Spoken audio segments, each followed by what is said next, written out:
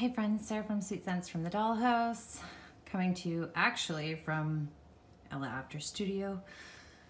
I have a little bit of time waiting for a kettle to melt a boatload of wax. I'm working, I think it's like almost 1 a.m. Eastern Standard Time as I film this, but I simply couldn't wait. I think in my Barrett's Wax Crafts haul number 7, I believe I had mentioned that Josh is pulling back because he is returning to school. He was taking the customs off the website. So I think in a haul number 7, I said, this will be my last customs haul. It was open until the end of March. So admittedly, I may have went a little crazy. This is haul number 8, but I'm definitely gonna have to do this in 2 parts. It's just way too big. I ordered this March 17th, and then I'll have haul number 9, which is a bit smaller. I think I could only do that in 1 part, no problem. But there's going to be a lot of Barrett Wax Crafts on my channel for a little while, and much deserved, because this, I know I shouldn't have favorites, but I think Josh is definitely one of my favorites. He's still gonna offer RTS, so if you're a fan, make sure you watch his Facebook page for announcements. Due to COVID-19, obviously his program, much like everybody else's, is suspended, but you never know. Once they go back, you gotta watch for those Facebook notifications. He's still going to do RTS, and I believe he's scaling way back just to clams. And that's pretty understandable considering workload in college, and it takes a boatload of time to run a huge wax operation, as well as he was doing like unlimited customs. Just crazy amounts of work. So I do wish him all the best, but let's jump into this because I'm definitely gonna have to do this in 2 parts. So the samples I received were clean steel, vanilla oak. These are fantastic single fragrance oils all on their own, but they also make fantastic blenders. Fresh baked bread and the typical zots that come with his orders. I didn't get a pen this time. I think all of the pens and accessories sold out really fast. I don't know what this is. That's so cute. Is this supposed to be a flashlight? Oh, it probably needs batteries. I think it's supposed to be a flashlight. Super cute. Where should we start? Oh, as always, the business card. No, that's not gonna stand up. The floor's too slippery. Let's start with these. What are these? 4-packs melts. Marshmallow Fireside, Icy Peppermint, and Cotton Candy. I grabbed 2 of these bad boys. These are, I believe, $3.95 on the website. Obviously, he's no longer gonna have them, but I think that's a ginormous amount of wax. I could probably get away with cutting these into halves because Josh's wax is crazy powerful. It works awesome in my space. I picked up 2 of these. I've never had this particular combination from Barrett, but it is fantastic.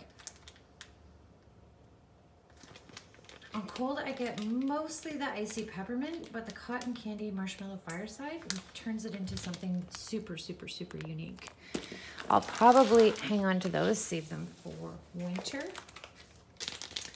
I picked up Wild Rosemary Vanilla Bean Marshmallow Fireside. Ugh, this is kind of scaring me. Knowing Josh, this is gonna be insane strong. But hopefully the Vanilla Bean Marshmallow Fireside will cream it out.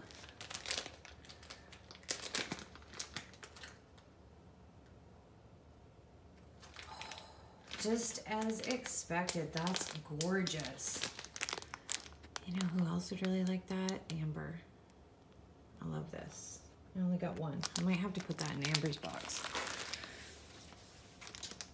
I grabbed warm caramel and pear, Macintosh apple, and sugar cookies. How delish does that sound?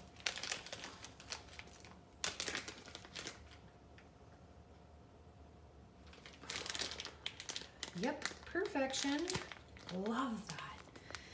dang it. I should have grabbed that in like 6 bricks.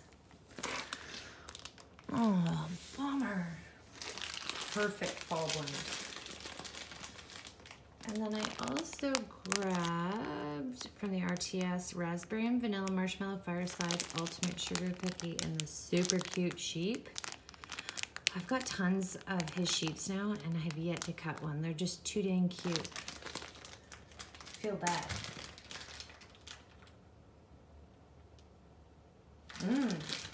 See, I like that. I could get down with that. I'm not a big berry fan, especially this time of year when people are going crazy for the spring and summer super fruity, super berry scents. Yeah, I'm just not down, but I could definitely melt this in the summer. That's fantastic.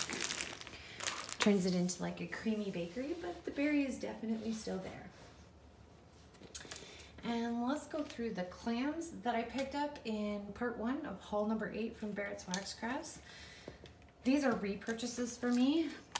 Black lavender, love it. It's very dark, very earthy, beautiful on its own or as a blender. 2 tobacco and vanilla. This is one of my favorite fragrance oils from Barrett. Again, this one on its own is ridiculously powerful. Amazing as a blending scent.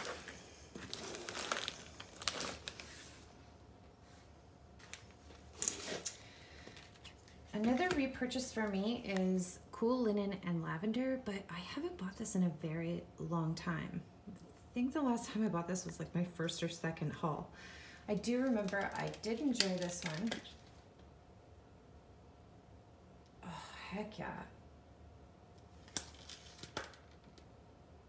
It's basically flannel sheets in lavender. I'm not sure what kind of lavender, but it's gorgeous.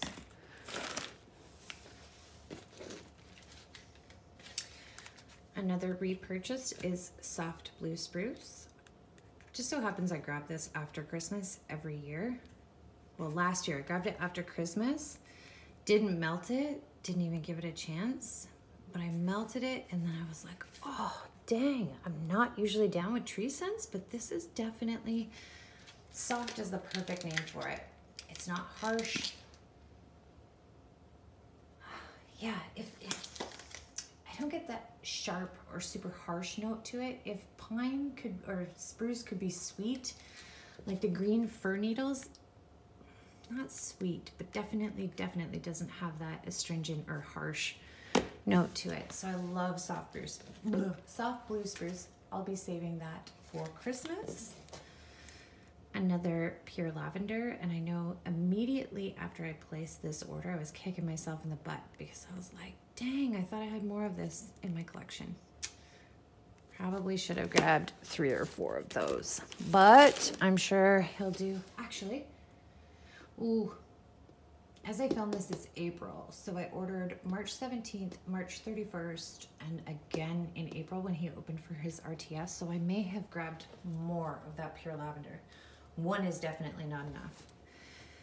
And 1 more, charcoal and tonka. I love this one on its own, but I especially love blending it. That's another thing I love about him. Any of his clams, don't even worry that he's gotten rid of customs, because any of his single scents, they all blend seamlessly together. Honestly, I could go into my Barrett's box, close my eyes, and pick 2 totally at random, and they'd go well together. He's definitely very selective with the fragrance oils he offers. That's what makes him one of my favorite vendors. I only grabbed 3 new to me scents in clams. I've had ginger ale from other vendors, but never from Josh. So I picked up one of these. Bought another great blending scent for the summer.